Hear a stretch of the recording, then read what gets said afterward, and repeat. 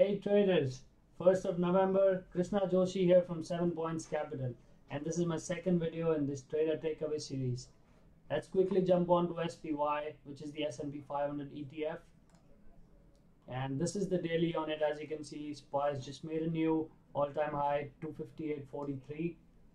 The volume not really up there, but it's so much better than some of these low volume days that we've had in the last month or so. So we'll jump on to a few stocks that were really active on the day, some that announced earnings today, and some of them which are still in play from yesterday. So my first stock on the day that I was watching was US Steel, one of the biggest steel companies, and they announced earnings today pre-market. And the interesting thing about this was that AK Steel, which is another a slightly smaller steel company, but they announced earnings yesterday, which were very bad numbers. The stock was down over 20%. Whereas US Steel came up with really good numbers because of higher pricing, and they had a lot of efficiency in the operations.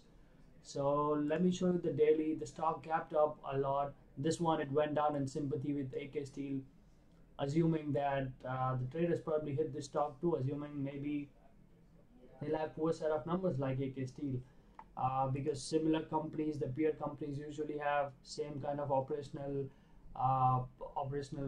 flow, and even in terms of pricing.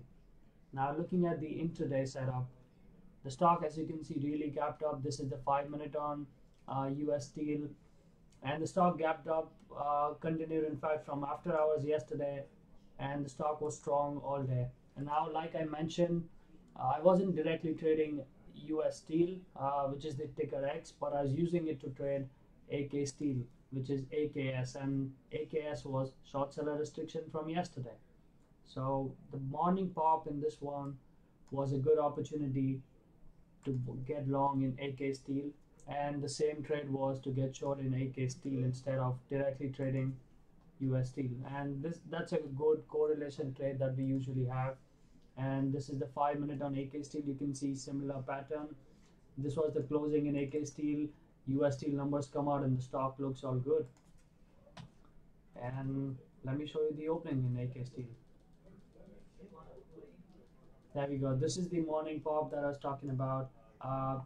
It coincided with the pop in US Steel, and this was a really good setup where I was probably buying 76 and 77 on the offer, somewhere around here, and this was a clean move right up, and this trade was clearly off US Steel.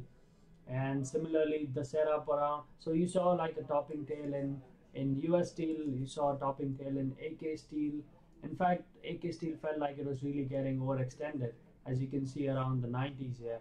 And the book pressure kind of changed. So every time the stock flipped up 1 cent, it looked really good, favored up all the way from the 80s up until the 90s. But right around this point, right around 91, 92, that wasn't the case. So quickly I tried to trim, get out of my long position, and I wasn't really quick on getting on to the short position around the 90s, but I remember getting 87s, 86, 85s, and all the way down. And this was again a really good trade, and this was based off US Steel completely. This was right around here. So this move in AK Steel was really weak.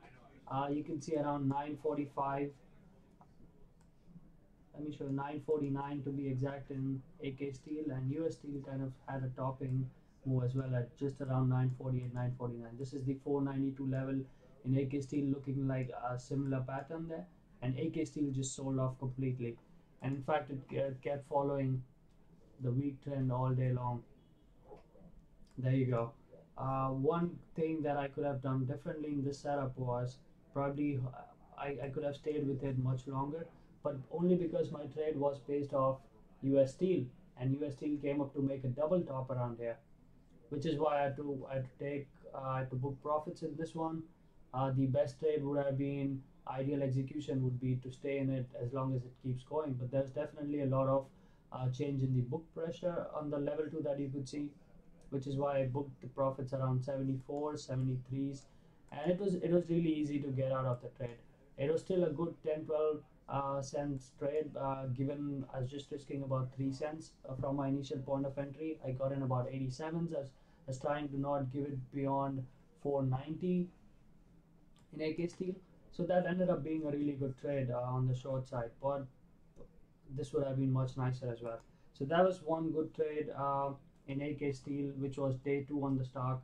PBI, the stock has been weak for most quarters. This looks like MAT, like every quarter you can see big down. So last 3 out of 4 quarters you see gap down on the stock, except for this exception on this one, and this is again the 5th quarter. So 4 out of 5 quarters that stock just gaps down on earnings.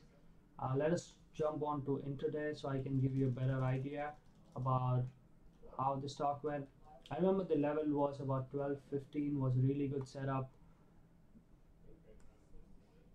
Right around this one, this was a perfect entry.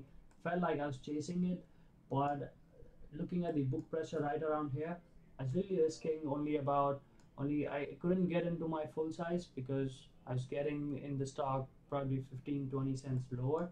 But this was a really tight setup. This is like a 1-2-3 setup where it just goes 1, 2, and then you see another follow through. So this was a really good setup for me. A continuation trade.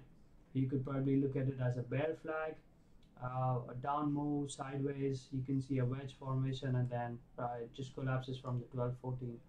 I remember taking it. It got really flashy around here. I think I remember getting out around the 97s, 98s. I did trim some early on, probably in the 12.05s, like below 12.10. So this ended up being a good trade. I wasn't really looking to get involved here because it was too flashy. In fact, if you couldn't get the offer and if you had a stop out there, you would get stopped out probably 7-8 cents higher. So I was trying to stay away from these ones up until it really got clean again. And there's one trade again where right around the close 330, after 330 the stock got really tight into a 1 cent channel. It already did a down move where it tried to shake you out, and then it just went sideways for a few minutes. And this was a good entry again. You're just trying to risk about 4 cents on the trade.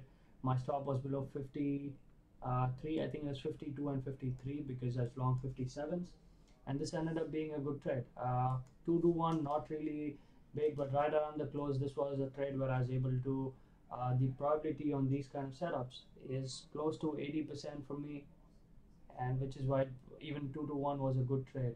I could size into this position, and I could in fact have a good execution where I was able to trim around 63, 64s on the way up.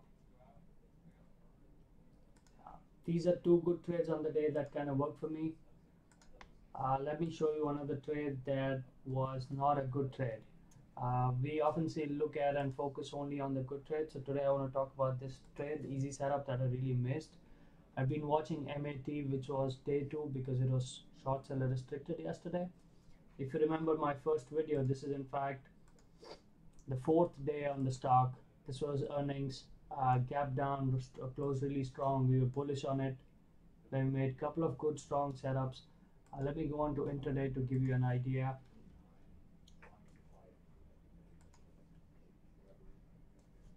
Not really, sterling's not that responsive. Let me see if I can go back again. Alright, that's about it gives me. Yeah, so this was day 2. This is the 60-minute chart. It closed at the highs.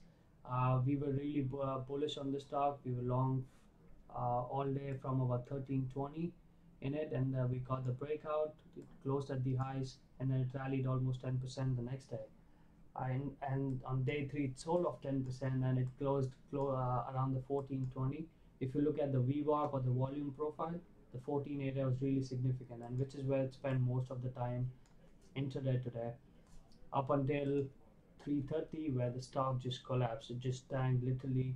You can see this is the 5-minute, and look at these parts. It's in a 1 cent channel for about for more than 60 minutes, and then the stock just collapses from 13.90 to 13.55. That's about a 35 cents, which is 3% move in a very short span of time. And this was one of the easier trades that we all love to execute at 7 points. And this is something that goes down in my journal, that I should be focusing more on these kind of stocks, and hopefully I can do better next time. and the best way to do that would be record it down into my journal. So this was one bad trade because I really missed it, and Mike saw me at the end of the close, and he told me, well, what's wrong? And I said I hate the fact that I missed MAT. But this is again a learning experience, and hopefully we can do much better next time. And one trade that I did partially do well, but I could have still done better. So from now on, I want to organize my videos into the best setups, where we saw AK Steel and PBI, a bad setup which was MAT, and this is the third category that I want to focus, which would be I could have done much better in these kind of stocks. So the third category, FTR, where I partially did fine, but there's still room for improvement. You can see the stock kept bouncing off the 9-10 level. It had earnings. It has had poor earnings. The stock did a reverse split. If you look at the daily, this looks similar to like dry ships all the way down. Not as terrible as dry ships, but it's definitely one of the weaker stocks out there. And so the stock was down. This is the 15-minute on the stock. Stock gaps down, a good continuation, and it let it and I kind of let it bounce off instead of trying to focus on the long side or trying to catch the timing on the short side. I kept looking for a tight setup where I could have a much more controlled risk reward, and which is why 9-10 level, $9.10 became really key. The stop loss initially when I got in was 934, because I was trying to short the 920s, the low 920s. I remember shorting it all the way down, but then every time it touched $9.10, there's a huge buyer. Even though there's the offer, it would get wiped out. It would keep making these huge push up, and then it would just collapse to $9.10 again. And we've seen this before. This wasn't our first time having similar kind of setup. You can see a descending triangle, and this was the perfect setup for us. And even better, because this was coming out of a downtrend, huge downtrend. Tried to pull back, retrace back, but the stock kind of failed. And there we go. That's our setup right there. So I did get in short. I had initial probably tier 1 short from around 914, 912, 911, and right around here I got into my max position. I had tier 4, but the only issue was on the way up. I was really not sure how volatile this would be on the way up, and I felt like it could really give me a tough time trying to cover out my short position, because I had my max position on that I wanted to get on the stock. I had all of the position around 910 and a half average price, and I remember I covering about 903, 904 on the way up on this one, and there's so much more room, and the stock just kept going back to the lows of the day, which was 880.